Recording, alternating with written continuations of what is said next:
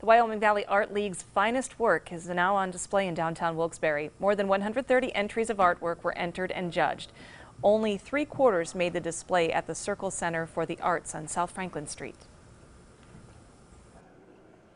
Yep, well, this is our spring juried show. This show opened the third Friday in April, and it closes actually this Thursday, the 13th. This is kind of your last chance to come and see. There's award-winning works of art in here, as seen by the gold tags, next adjacent to each piece. The next show by the Art League's members kicks off on the third Friday of June and will feature watercolors by Frank Wengen.